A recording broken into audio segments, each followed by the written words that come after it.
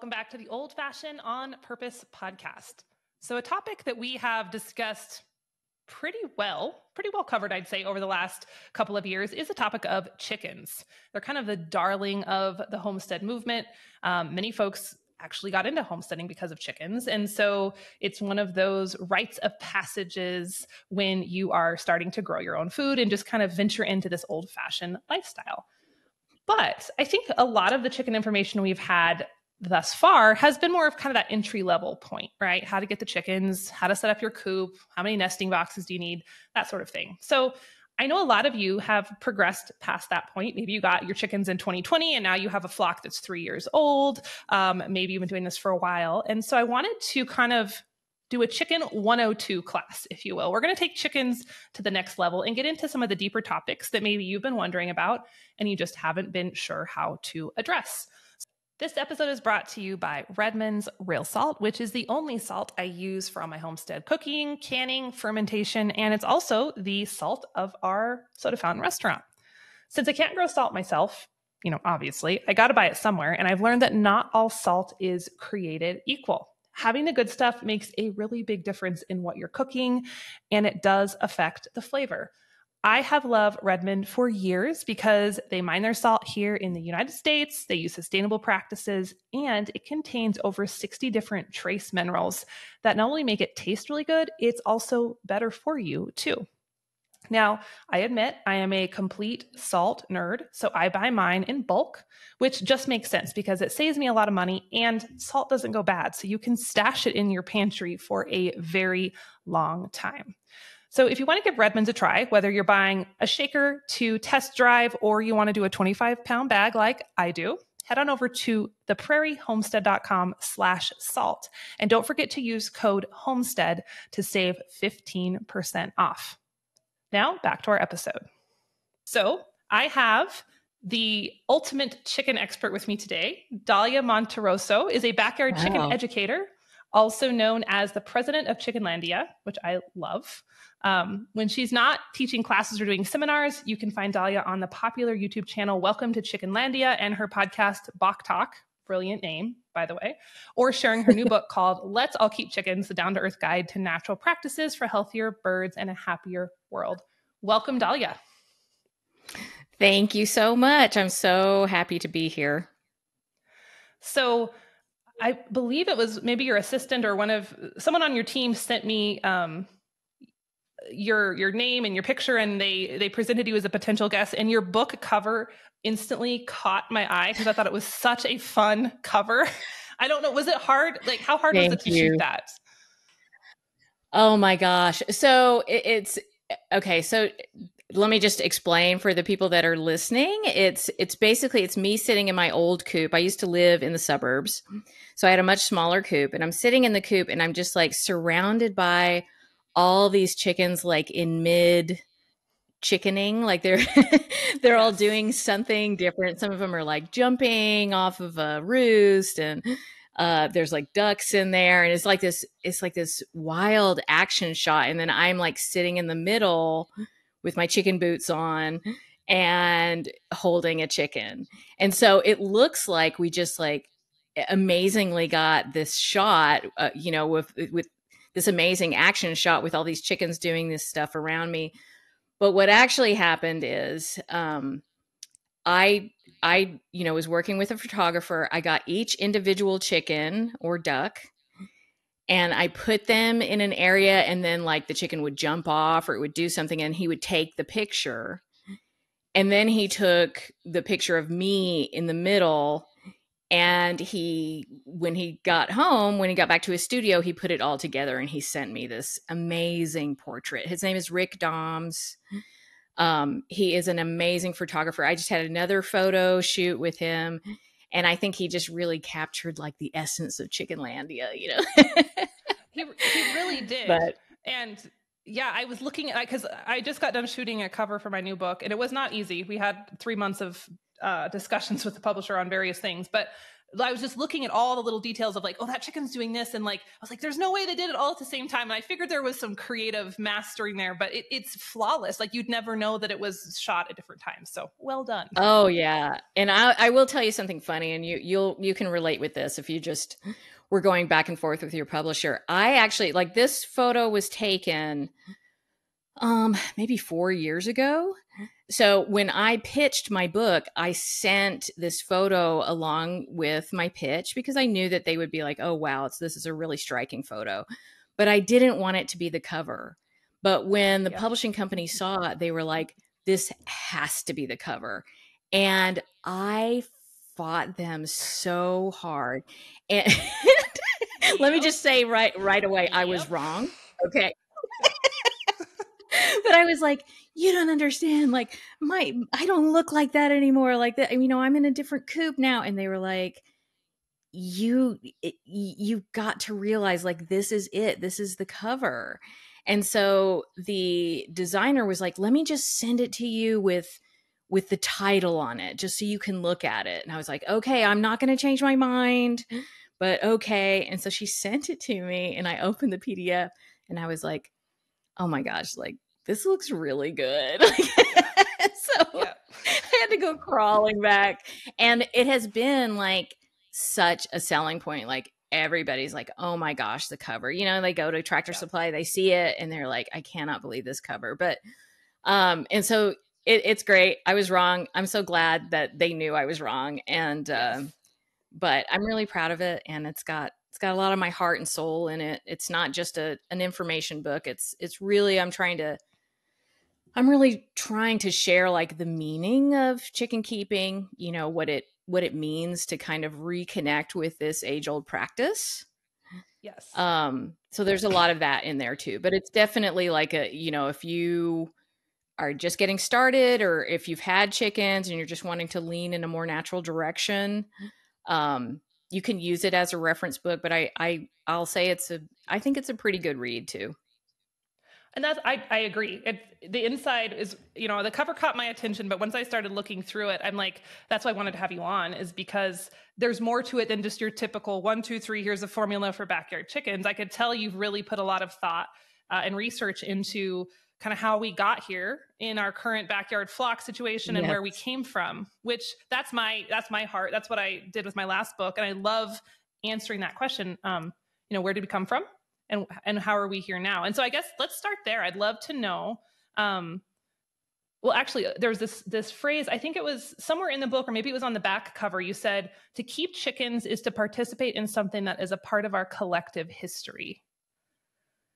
Yes. And I love that. So can you kind of expound a little bit on kind of, you don't have to give the full history of humans and chickens, but how were they a part of our existence before industrialism, and what role did they play prior to, factory farms and our paradigm now? Well, I think one thing that people don't realize is that the chicken has literally been domesticated for millennia.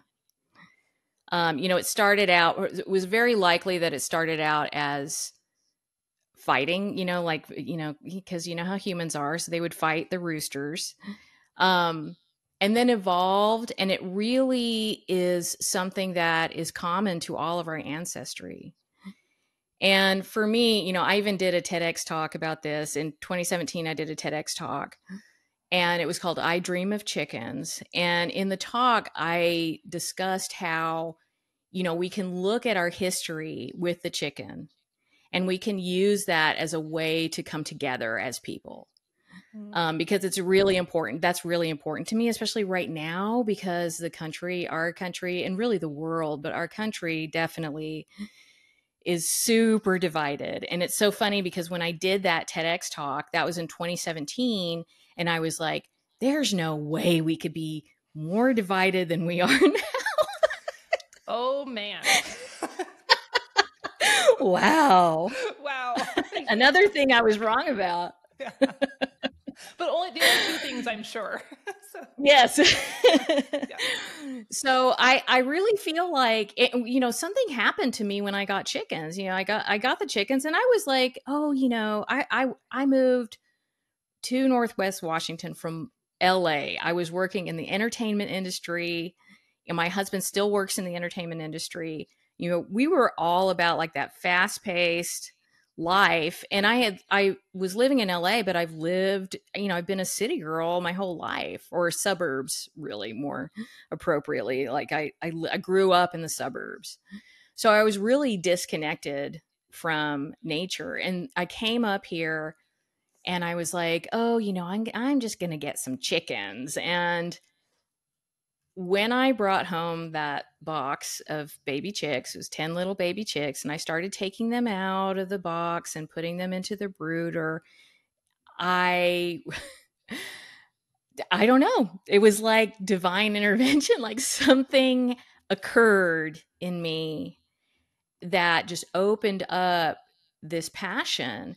And I had no idea how that, just that really simple connection with nature would change my outlook about life, would change my outlook about humanity, and really kind of set the pace for the rest of my life. And I feel like when we make that connection with nature, and when we make that connection with our ancestry, and realize that this is a shared tradition, you know, it's not new, it's something that almost all of us have in our history, that we can kind of use that as a gateway to get closer to each other. Because when we understand our own history more, we will be more compassionate towards other people. So I you know, there's a lot of people that are like, oh my gosh, you're taking this chicken thing really seriously. Yeah. And it's true. But I mean, this has really been my experience. And I know I'm not alone, because there's a lot of people that connect with what I'm saying and have Absolutely. had that same experience. Man, I got chills when you were saying that, because it is that process of reconnection. And I think maybe we say that word so much, we lose the meaning, but it really has so much weight to it, because we are disconnected as modern people. We're disconnected from nature, we're disconnected from each other, and we're disconnected from ourselves. And I think it's that first step of Yes. repairing the first of those three things. Maybe that's nature for a lot of people. It's as innocent as planting a seed or getting a chicken. It opens you up to Yes. thinking about the rest. Yes. And you know, it's so funny because you hear a lot of people, you know, you read a lot about like, oh, we need to disconnect. We need to get into nature and disconnect. And I understand when people say that, because they're talking about, you know, unplugging, like disconnecting from all of your devices and all of this kind of overstimulation that we have in our modern lives. But when I think about it, I think we are connecting. Like when we walk, when we take a moment, and I love my modern life, to be clear. I love my modern life. I like my gadgets. I am stupid about my phone. Like, Yep. you know, it's true, but it's about balance. And so we walk outside, even if it's just for 10 minutes a day. We walk outside, we have that connection, and it's profound how much that can change your life. It And I just want absolutely is. everyone to have that experience. Whether you're in the suburbs or in the city, I want everyone to have that experience. And that's why the book is Let's All Keep Chickens. And that's why it's Welcome to Chickenlandia, because it's like, come on, let's do this. Let's get together and do it. I love that so much. So yeah, people think it's just the chickens, but we know it's like, no, this is just the beginning. We know what's going to happen next, and it's a good thing. So, yep. Yes. Yeah. So I love to look at like, why did, you know, we have chickens are a part of our ancestry. You know, they've been around with humans for a long time. What happened in fairly recent history, and recent, I meaning the last 100 years or so, that caused us to move away and kind of lose all touch with that? And now, so much so that now here in the 2000s, we're like, oh, chickens, novel concept. Like, what caused Yes. that breakage, do you think? It's a combination of things. A big one is industrialization. But I think even more than that, because it is possible to have chickens in the city, it is possible to have chickens in the suburbs. There can be a marriage of industry and agriculture that isn't unethical. I do believe that. But it's not just that, like, there are really big influences, and certainly, in the 1920s, that's when factory farms came on the scene, and the chickens were the first animals to go into a factory farm, and that really changed everything. And before then, we had, chickens were part of our everyday life no matter where we lived. And then the chicken kind of came out of the city and moved into the factory farm. And then there was this idea that, to keep chickens, it was, it's low class. Certainly that was a huge part of it. And then, World War II happened. There was a bit of a resurgence, but that kind of fell out of favor again. Yeah. So now we're kind of in this very strange situation where it's like, at one point we were like, oh, chickens are low class and they bring down property value, and they bring rats into the neighborhood and all this stuff. So there are all these laws created to keep chickens out of certain areas. And now there's like this other side of that where it's like, well, if you want to keep chickens, you have to, it's very expensive. You have to have all these bells and whistles. You have to feed them this certain stuff or they're all going to die. And it's like, wait a minute, where is that coming from? We've traditionally kept chickens with like nothing. We've kept them through famine and war and all kinds of strife. Humanity has survived with chickens by our side. And now it's like there's these roadblocks that are being put up to keep people from having chickens. And I think factory farm influence has a lot to do with that. And then also just in, in the Western world, just the way that we think about things, we tend to overcomplicate. Whereas if you go, my family is from Guatemala. My mom and dad were from Guatemala. If you go down there, like there's chickens everywhere, And Yep. so what I want to do, like I love my chickens. I don't just let them run all over the place, because I don't have a dog or anything that would, I have dogs, but they're not chicken dogs. They're not good with chickens. So I have them in a predator proof area. And, some of the pushback I get from people is like, well, in other countries, they just let chickens run around and they get hurt. But I really think that there's a way, there's a compromise that we can make where we take all things into consideration. We take the health of not only our chickens, but our families, our communities, all of that into account. And we're able to keep chickens in a way that is humane and gets the most chickens possible out of these factory farms. Yeah. Because if you were to ask a chicken, hey, do you want to like, live on someone's property and run around and, maybe there's a little bit of danger involved. Yes, there could be predation or something. That's part of keeping chickens, unfortunately, and we do the best we can. But if you had to decide between that and living in a 4x4, a tiny little cage with 10 chickens in there with you, where you're basically eating each other's feathers because you don't have anything else to do, what would you want? So I try to kind of bring it around, because there's a lot of educators and there's a lot of people that are like, well, it needs to cost money because then that keeps certain people out, and it's like, no, we need everybody to be in. we need to be building bridges, making things possible.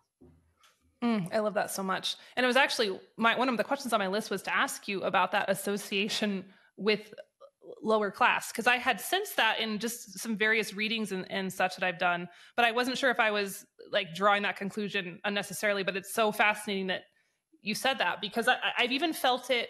We got our first chickens over a decade ago here in rural Wyoming. And even though it's a farm and ranch community, there was still that remnant of like, oh, the Wingers got chickens. Like, what's happening? Like, it was not like, expressly stated, but it was like, that's kind of trashy, you guys. Like that little bit of that attitude, Yeah. which I thought was so funny. And I'm like, what is this coming from? It's food production. Yeah. Food production is beautiful. But, there's just overcoming. I think it was probably left over from, that industrial push to get people to buy. And then we threw rocks at all the old ways, but it was pretty interesting. Yeah. It's funny you say that because, and I said this in the book, like when I first got chickens, somebody said to me, like, what do you think this is? Guatemala? Oh my gosh. And I was like, well, I know it's not Guatemala, but like, yeah. And I know what you're saying. Like, I get what you're saying, but, I think that even though it's the third world and we kind of look at it in a certain way, there's something to be said for the fact that there are a lot of places where they kind of, there was industrialization, and the industrialization really harmed a lot of these places. Yes. But they still kind of held on to that rural part of themselves. Yes. And I really think that we need to make that, chickens and the sound of chickens, even the sound of roosters, all of that, we need to take that, we need to make that part of our ambiance of our neighborhoods again. Because right now there's a lot of places, where people can't even get fresh groceries, but they can't grow their own food. Yes. I know. I know. It kills me. And it's against the law for them to have chickens, but there's like all these sounds of the city, like, there's like a sledgehammer going on outside, or people screaming, or, like whatever.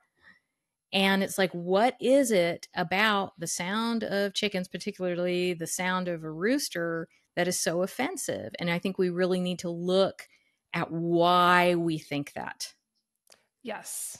There's some, I think, underlying prejudices there that are popping up. Yeah.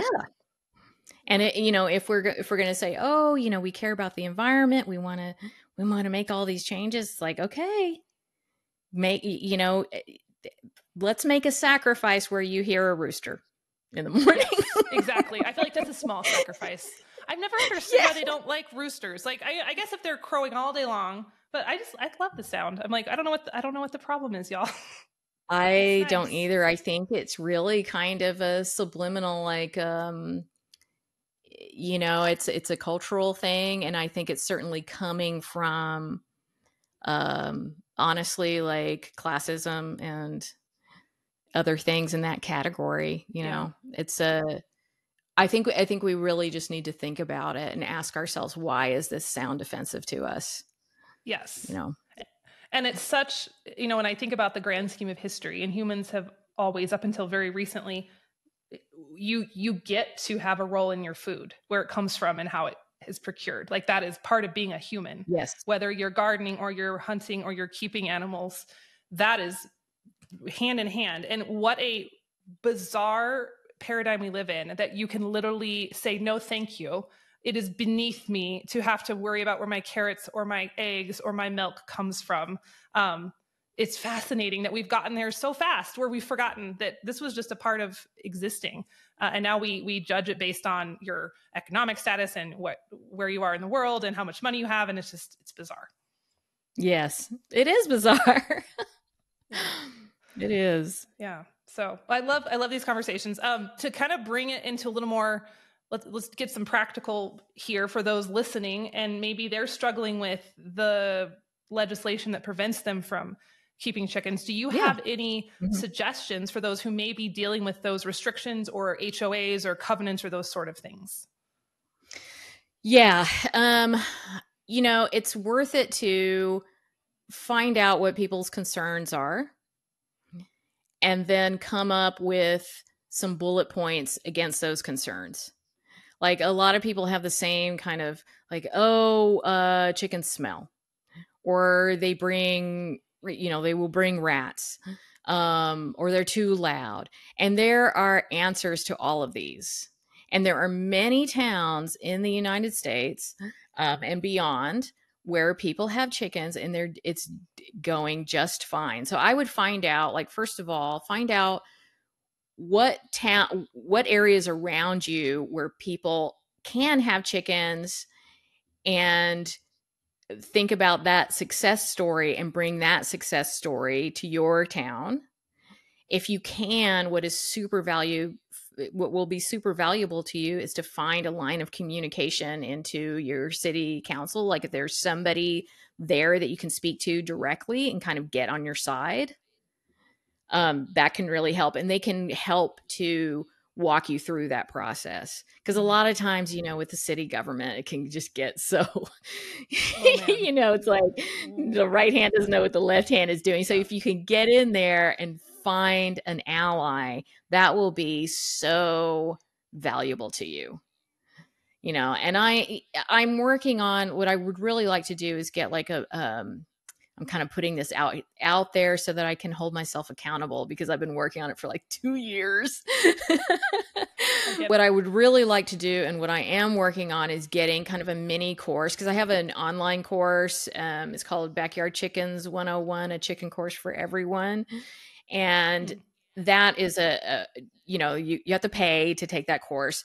But what I'd like to do is have either like a very cheap or a free course to help people to, just kind of walk them through the process of going to their city and getting chickens legal in their city.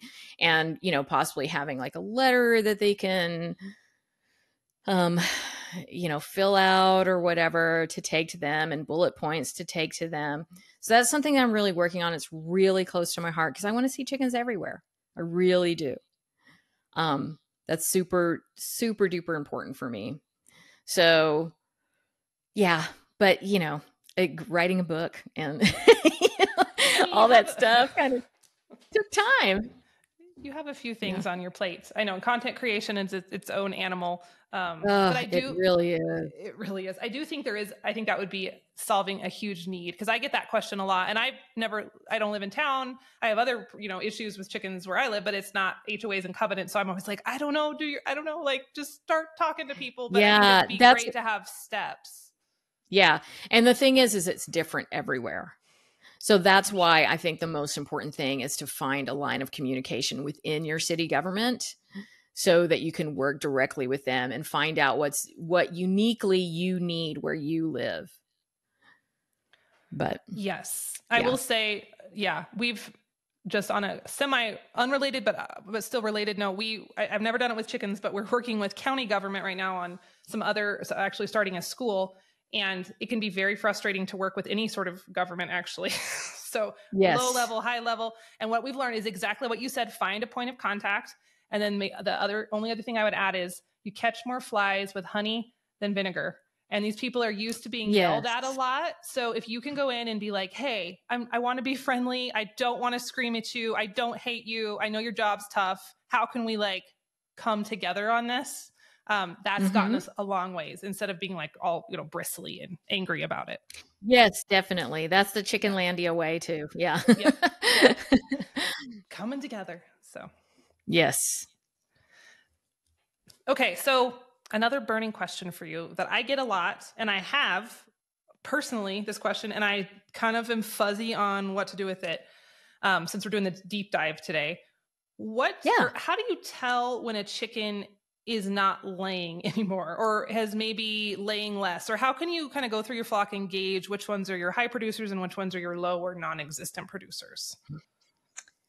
Usually when chickens are laying well, like one of the first things that you see, and you'll see this when when they're coming in to lay for the first time, their combs will get nice and big and red. Their wattles will be big and red. And they kind of have that laying look where there's a lot of redness about their face. Like I have one naked neck chicken, and I just have to laugh because they're just so funny. I love them. And she's got the big red comb, the red wattles, but she also has red all on her face and then down her neck, because you can see she doesn't have the feathers, down her neck and on her crop, she's got a lot of redness.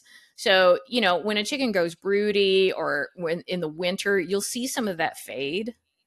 And that is a sign that they're not as active laying. So if you see some of that, then it's possible that they have slowed down, or that they're not laying at all.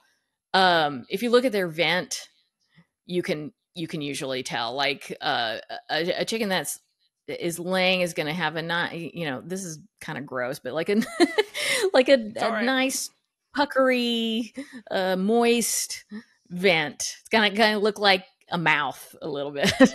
Yeah. um, and if you think about like an old lady's mouth, the lips get a little thinner. You got you got the lines starting to come in. Um, it's more dry. Then that chicken is likely not laying. Mm. Okay. So, but Those, I yeah. mean, I've had chickens that lay like I had an 11-year-old chicken, and she would lay one egg like every 3 months, and I'd have to like bring her inside and put her in a nice, I almost like, playing soft music and everything. Yeah. But she would come in and lay her egg and then go back out. And she laid and really until she died, but they slow down considerably. Really after the first, I mean, if you think about it, production hens are bred to lay the most eggs that they are going to lay in a year in that first year of life. Right. Yeah. And then after that first season, it will drop down. They'll still lay a lot. Um, After the second season, it will drop and they will continue to lay. But these chickens were created for factory farms. And so it's advantageous for them to get the most eggs possible from those first year or two of life if they're lucky, and then they'll get new chickens and those other chickens will be culled, honestly, and then they'll start over. So I think for a lot of people, they're like, oh, my chicken's not laying as much. When you go into it, you really need to think about what am I going to do when these chickens are laying less? Am I the kind of person that's going to have a retirement home for chickens? Yeah. Or will I need to, am I the kind of person that's able to process them? Will I find a nice vegan friend to give them to that will take care of them forever? These are the kind of questions that I tell people to ask themselves before they get started, just so they have a plan. That's wise. I was thinking about this when you were talking. I've never thought about this before, but I know you said the production chickens have been bred to lay, the most in the first year and then they taper off. But what about let's say we got a chicken in the wild or we have a breed that isn't as finely tuned for that production. What would their egg laying look like? Is it more spread out throughout their lifetime or is it kind of mimicking that? Um, Gosh, I think that they would lay probably the most as younger chickens because, in the wild, their life expectancy is not going to be as long as if it would be if they were domestic. Um, in a domestic situation. But just coming out of the gate, they're not going to be laying like these production breeds lay. Like chickens have not traditionally laid the way that they lay that we expect them to lay now.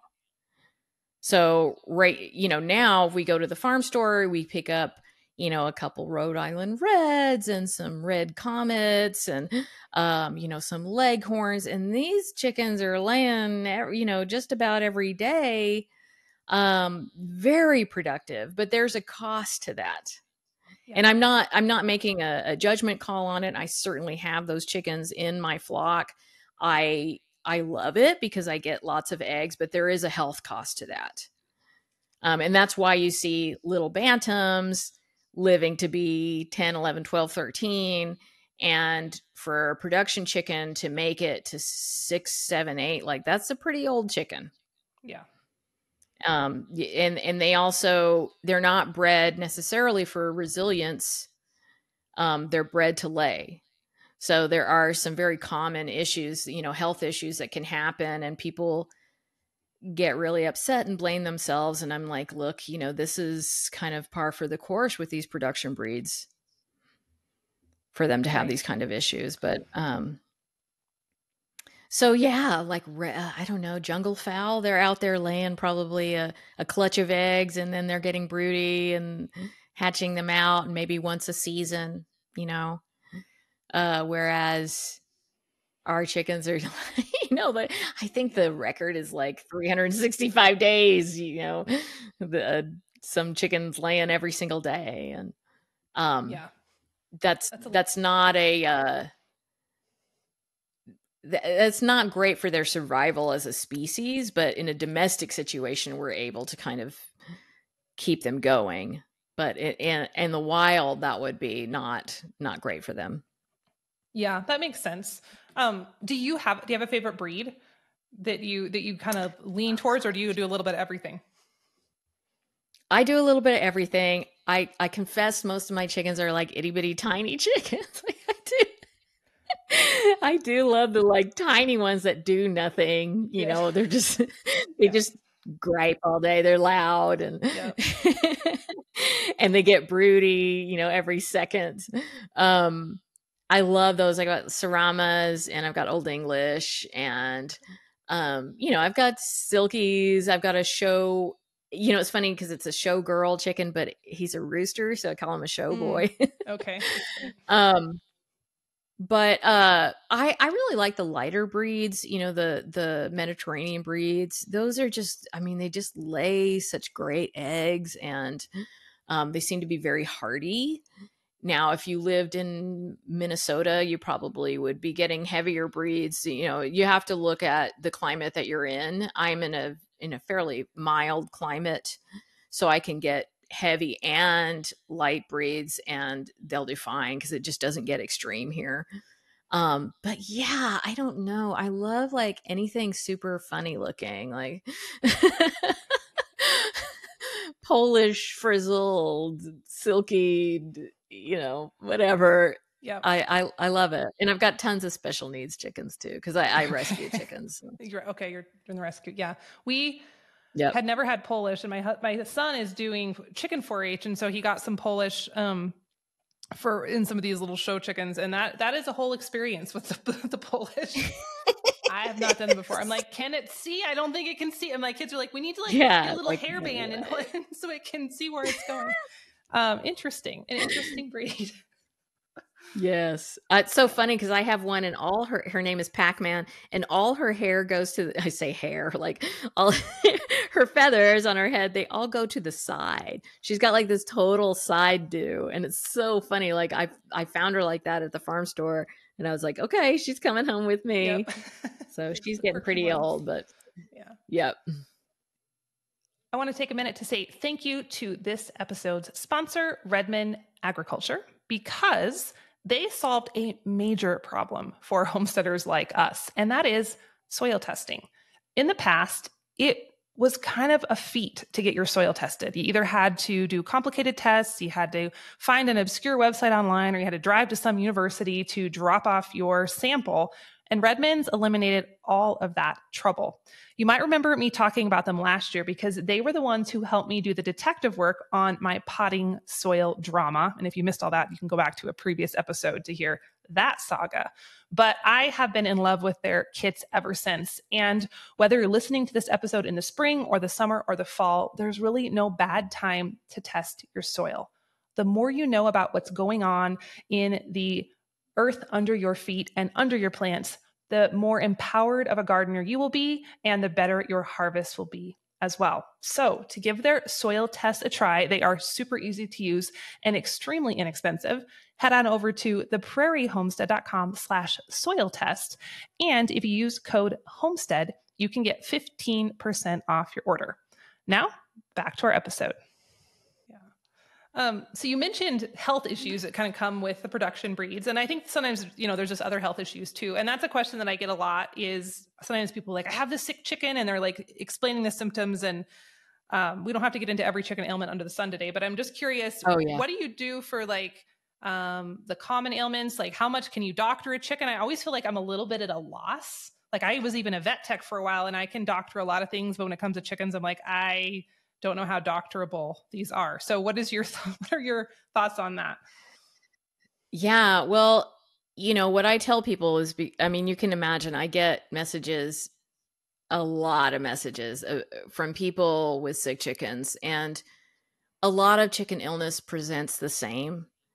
You walk into the coop, there's a chicken in the corner, they look listless, they're staring at the ground, their wings are droopy, maybe they're not eating or drinking. And by the time a chicken gets to that point, they're usually very sick.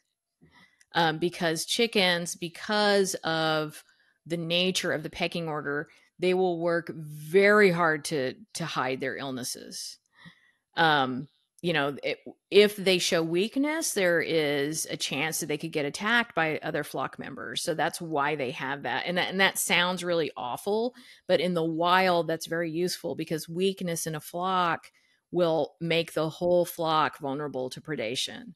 So chickens don't know they're not in the wild. They still think they're in the jungles of Malaysia. So they're acting on that instinct. So I do have a protocol that I give people. It is very easy to remember. And I created this because in my own life, I may seem like I have it together, but I get like super stressed and panicked. Like if I find a sick chicken, I'm like, oh my gosh, what am I going to do?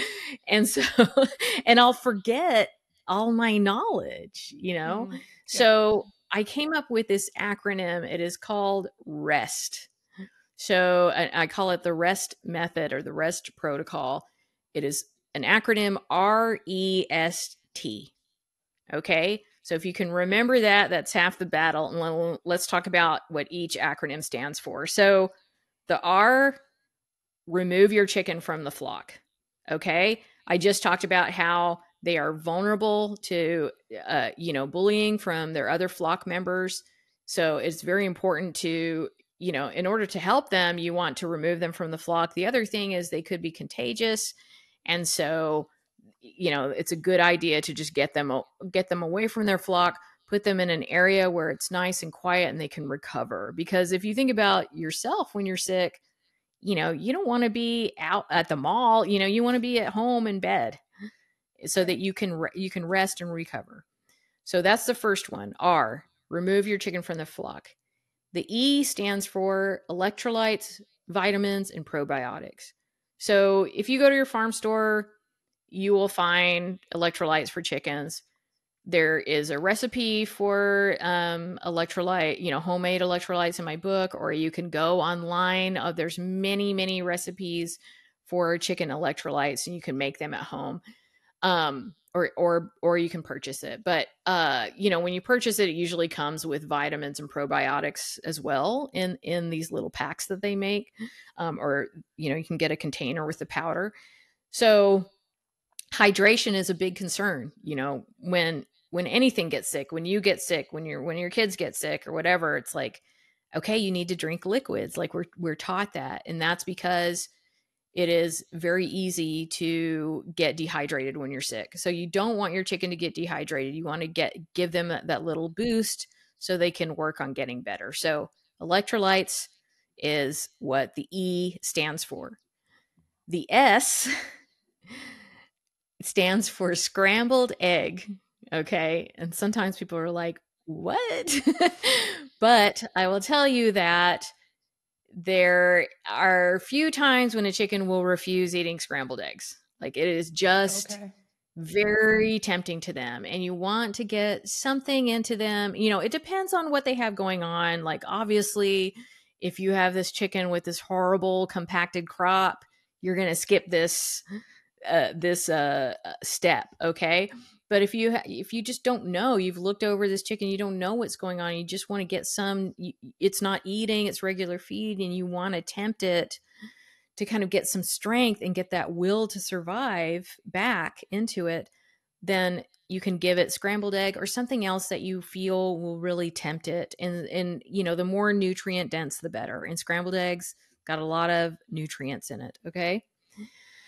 And then the T stands for temperature control. So, you don't want, when a chicken is sick, you don't want them to have to be worrying, you don't want their bodies to be working on either staying cool or staying warm. So bring them into an area where the temperature is moderate and they're not, their bodies don't have to be working on that so that they can focus on getting well and healing. And sometimes, so that's it, rest, REST. Yep. Now, of course, this isn't specific to any illness because it's impossible for, there's so many things that can go wrong with chickens. And I don't mean to scare people, it's just, it's like anything. It's like any animal, any creature on earth. There's so many things that can happen.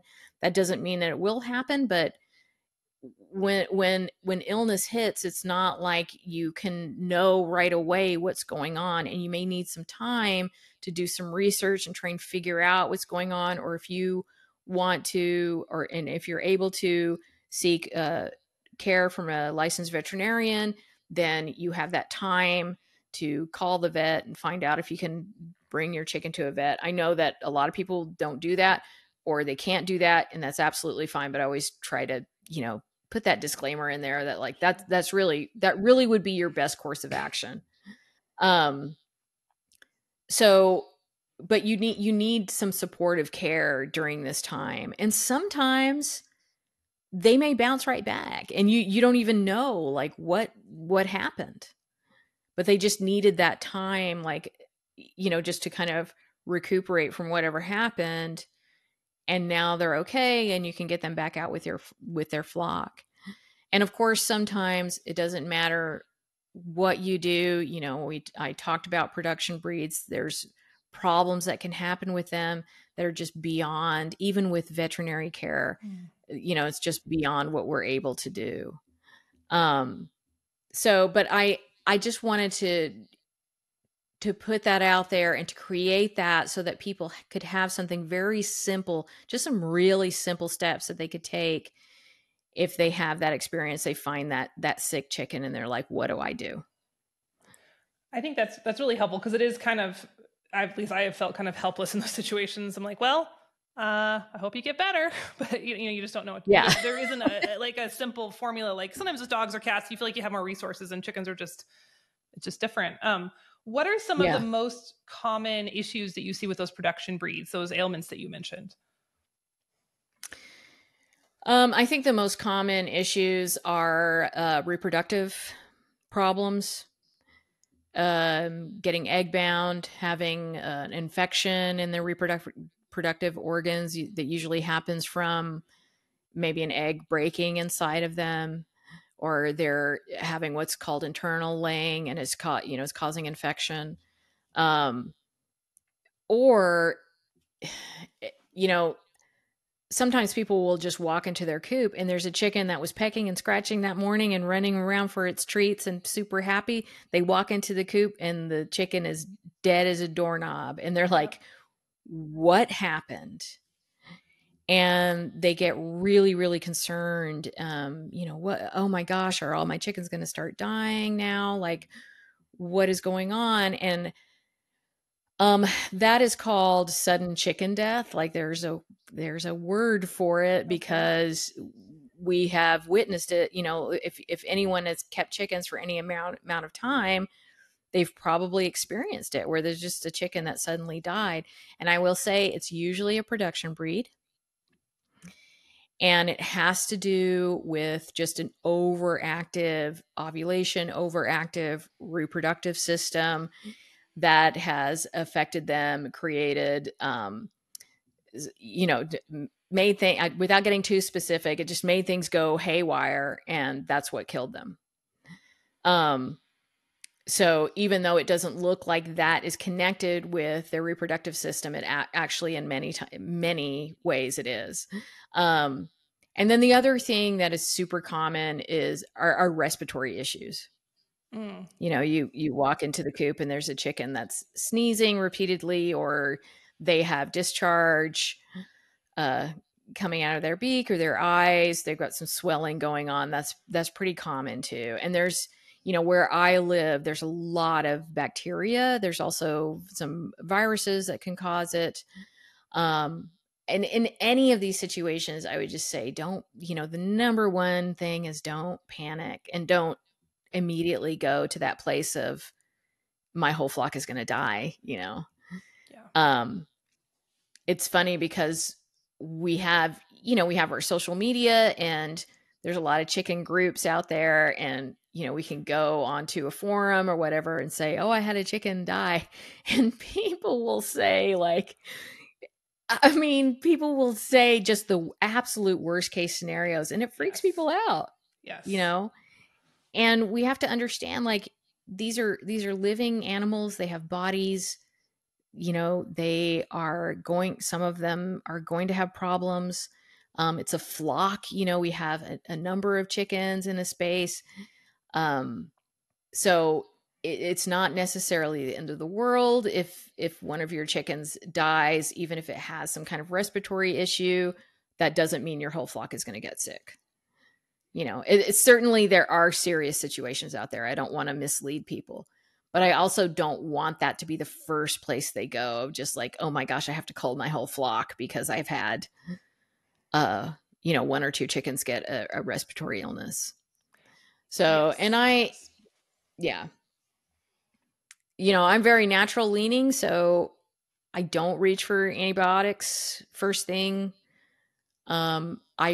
I wouldn't really, unless I was working with a veterinarian that absolutely said, look, you need to give your chickens, a preemptive dose of antibiotics. I really don't recommend that being your first course of action unless it's your only option.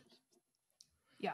I'm the same way with antibiotics. I'll use them if we absolutely have to, right? If I can save the animal's life, I'll absolutely use an antibiotic. But otherwise, I don't like to just do the blanket applications of those.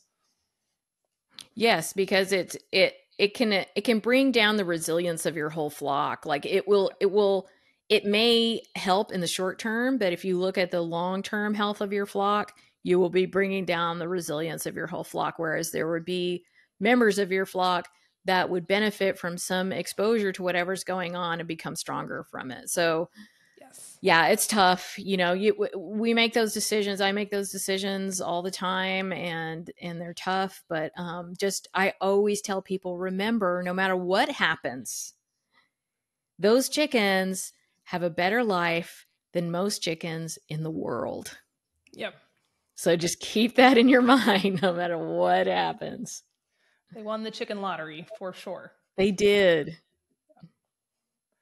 So talking about antibiotics and such, it made me think of I think this could be a controversial topic, but I'm going to ask you anyway, because I'm curious to see what you'll say.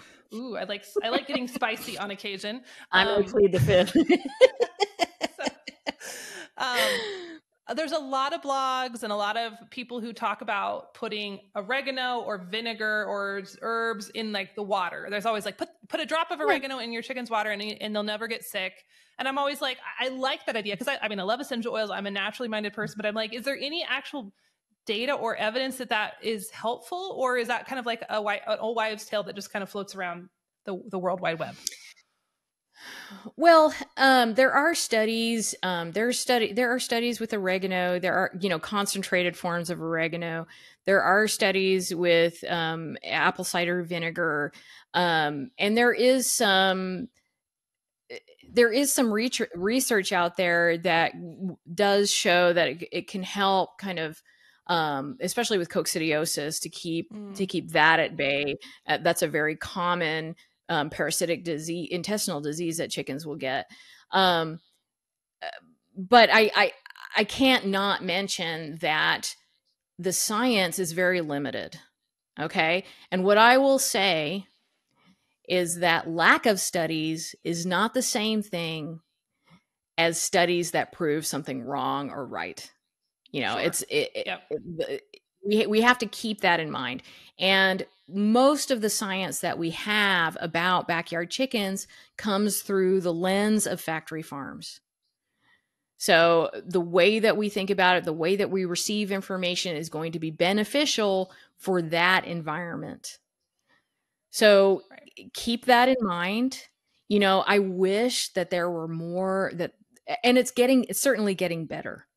Now that there's more studies, a lot of times you have to go outside of the United States to find the information or the studies that you're looking for.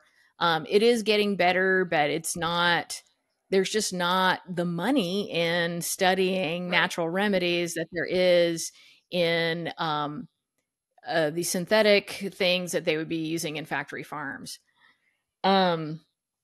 So, with essential oils,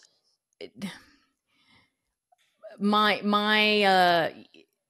recommendation is that I don't really recommend putting them in or on chickens directly. But I'll say many people do it. A lot of the people that follow me, they will give their chickens oregano oil if they feel comfortable doing it. Like, I'm not going to tell them, oh, that's really bad, you shouldn't be doing that. If they're observing some benefit to that, then I do think that is worth something. Like, that observation is worth something. And when I think about what I will do if I come up against a situation with my flock and I don't know what to do, the first thing that I'm going to do is ask somebody with more experience than me. I'm going to go to like a farmer who's had chickens in their family for generations and find out what they're saying before I go to some scientific blog. And I'm not anti-science. Okay. Right. I have to tell people that I'm not anti-science, but I do think that, and we're what we're seeing a lot of today is, people taking traditional wisdom and kind of rebranding it as this new, oh, well, we've discovered from this scientific research that this works. And it's like, well, people have been doing that a long time. Right. And they'll rename it. They'll take like farming systems or whatever that people have been doing, maybe indigenous people have been doing for however many years, and they'll give it a new name and present it as this new thing. And it's like, no, I'm glad that information is getting out there. But I think that there is value in traditional wisdom. So I'm not like completely, like I said, I'm not anti-science. I do think it's important to keep up with studies to have some knowledge about what is actually been proven and what hasn't been proven. But I also won't throw out traditional wisdom either. So there are some things that I do where I'm like, look, I don't have a ton of scientific backing for this. Like, I use homeopathics with my chickens, homeopathic remedies. And I've been using homeopathics. Oh my gosh. Let's see. I'm 48 now, and I was 20 when I started using them. So that's a lot. That's a long time ago. That's awesome. Almost 30 years. And I don't have science. Like, the homeopathics are really hard to do studies on in the traditional way that we do studies. All I can say is, look, I'm going to give you this information because it's worked for me. And I also use flower essences, not like flower essences are not essential oils. It's something different. It's kind of like, it's kind of like a homeopathy, but like on the emotional side. And so I will use those, and I don't have scientific studies. And people have asked me like, hey, where's the science behind this? I say, well, I don't have that. And if you need it, then that's okay. But if you don't need it, that's okay. Like, this isn't going to hurt your chickens. So if it's not harmful, if I don't feel that it's directly harmful, then I would say, go for it and see how it works. Yeah, that's kind of where I'm at with that. I don't know if that even answers your question. No, that's helpful. It was very diplomatic.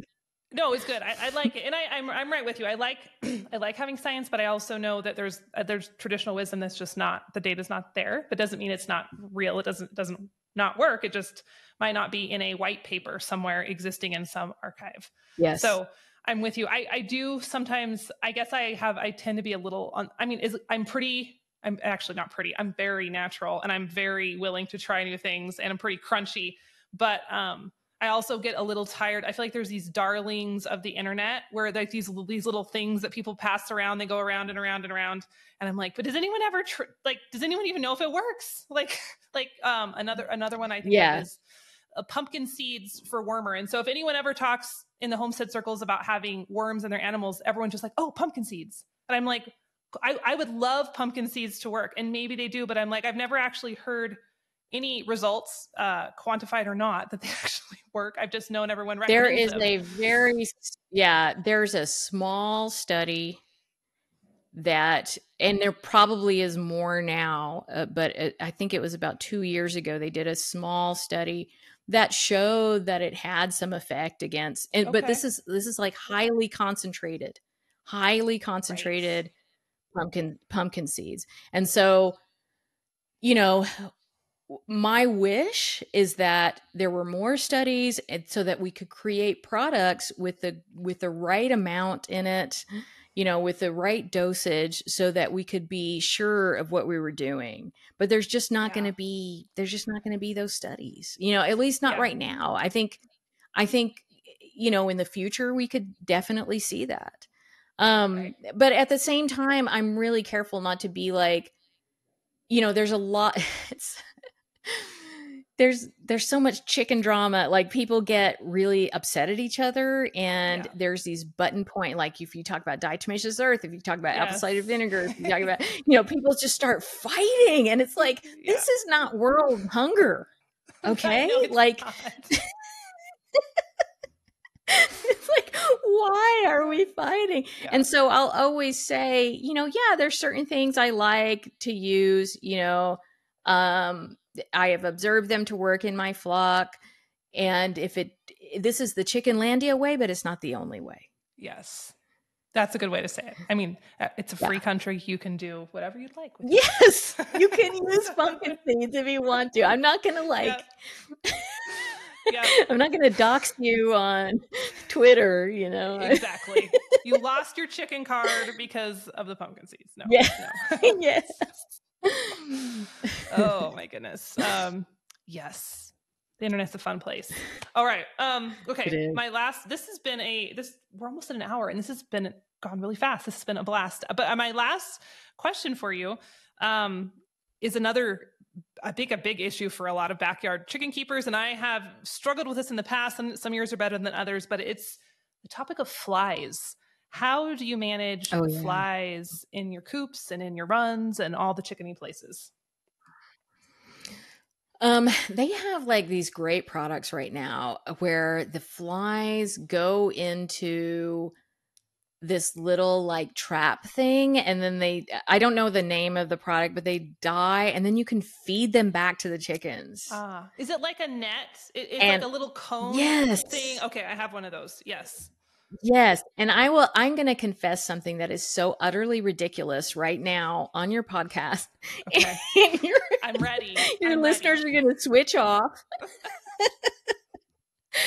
I am so soft-hearted that if I can't do it. I can't do the fly trap thing because I will literally feel sorry for the flies, and then I'll like let them go, So, and that's why I don't have like the grub farm or whatever. People are like, why don't you grow your own grubs and stuff? And it's like, yeah, I know. I just feel bad feeding them to my chickens. I know that's completely ridiculous.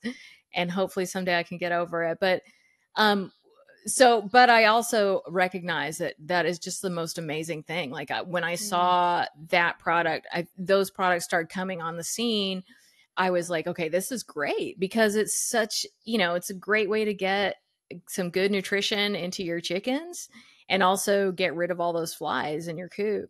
Now, obviously, flies come from maggots. So if you're allowing a lot of, if your coop is getting really soiled, if you're doing deep litter and you're not keeping it well turned, this can create a situation where that cycle gets started, and it's really hard. Once that cycle starts, it's really hard to get it under control again. I'll tell you one thing that I really like is fly predators. So what they are they're little teeny tiny wasps. They don't sting. You don't even really see them because they're so small, but they feed on fly larvae. So I will start. You got to start early. You have to start before you see the flies. I will order those, and I just get mine from Amazon, but you might be able to get them even at like a local farm store. Sometimes I've seen them. Um, but you get them, and then you have to put them in a place where your chickens aren't going to eat them, because they come in, Yes. they're like eggs, and then they hatch out. Um, so they usually send these little like these little mesh packs, and you put them in the mesh pack, and you can hang them up in your coop, and that really helps to keep the population down. You will still have flies. It helps to remember, that flies have a job. They're doing something important in the environment. So you don't want to completely eradicate them, but any infestation is not good.